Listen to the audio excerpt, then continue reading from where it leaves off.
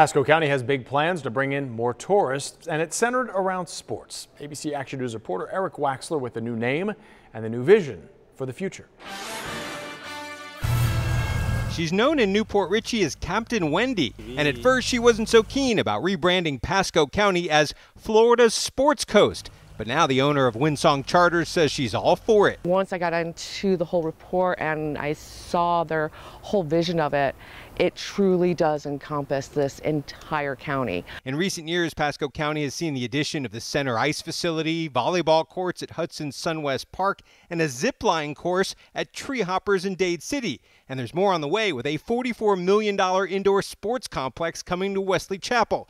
Mix in the biking and hiking trails and all the boating opportunities. And tourism officials say Pasco can be a destination for those looking to be active. Kayaking, wakeboarding, boating, hunting, fishing, everything is right here. The county's tourism department, Visit Pasco, is teaming up with a big PR firm to get the word out. They'll be picking one of these logos and rolling out a marketing plan. The slogan will become Let's Play. Instead of coming in for a one-day tournament, they'll stay here for a family vacation, and we will give them itineraries of here's great restaurants, here's great hotels, here's great activities. Pasco's boating business already got a boost this year with the return of scallop season.